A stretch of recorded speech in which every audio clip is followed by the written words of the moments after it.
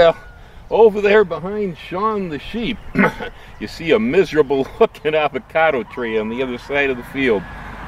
Oh boy. Yep, just a couple of months back, that tree was fat, green, happy. Just a beautiful little old avocado tree. Yeah, then the lace bugs, avocado lace bugs, got here to the island. It's lost well over half of its foliage, and a lot of the rest of the stuff hanging in the tree is very disturbed from the insects. Well, this little tree right here, that's a grafted ka'alu'u. It's easy to protect because I can use a spray on it. As well as this little guy here.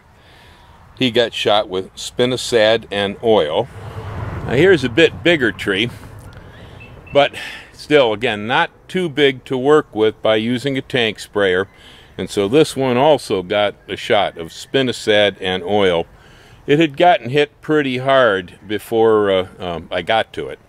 I had to pay attention to the fact that the trees were getting damaged.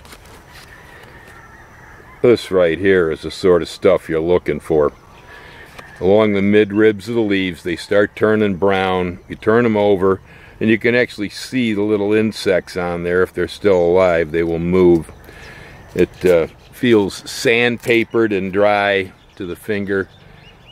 And the turds from the insects come off. The thing's a little bit like a thrip, kind of, the way it feeds and leaves them droppings on the leaves. Anyway, that's what it looks like. And if you got that stuff on your avocado tree here on the island, well, you got the new bugaboo that got here just a couple years back. We had it in California, but it didn't seem so bad. Once it got here, it just ran amok through these trees. We had wild avocado seedlings all across the island. They're all over the place. There's quite a good race of seedling avocados that exist here. Some really good fruit.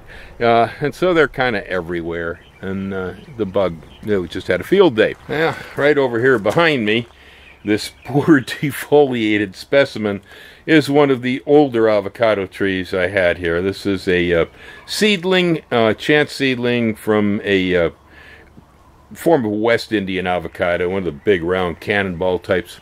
They came out of a farmer's market thing.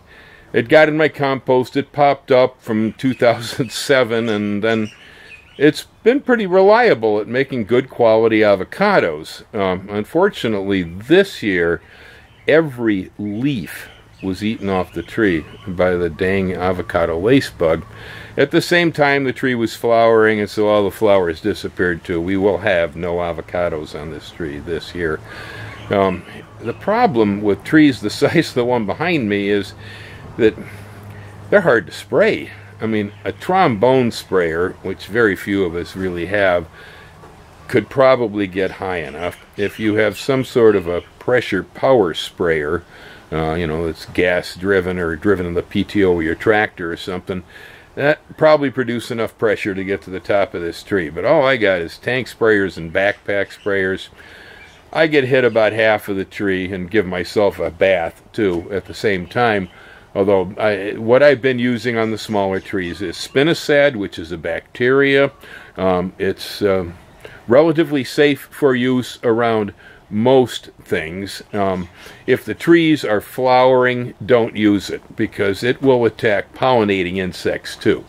But it only has about an 11-day life cycle, and so hopefully you have hit and killed whatever you were trying to get rid of at the same time. I use oil along with it too, thinking that the lace bug being a lot like a thrip, that the oil may also have an effect. So it's kind of a double whammy. Since I'm not that familiar with dealing with this bug, I had to come up with some kind of a recipe, and so spinosad and oil in water works fine.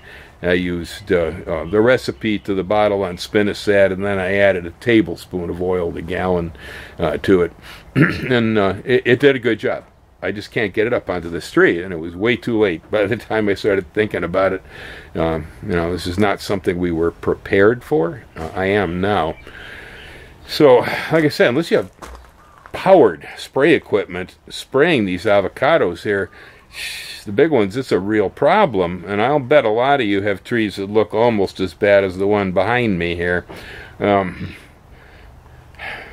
Really, the only good solution that I can even think of is to be using a systemic type of, like an imidacloprid, which is a neonicotinoid. It will knock them out. It'll knock them out for 12 months.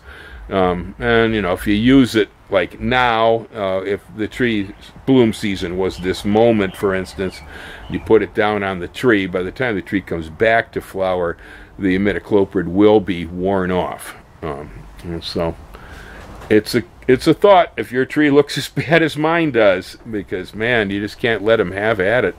Otherwise, I may be looking into some more high-powered spray equipment so I can deal with these things. I love avocados, and there ain't no bug gonna take my avocados from me. I'm sorry. So right now, I'm not even sure. I haven't looked to see what the county's recommendations are with this stuff.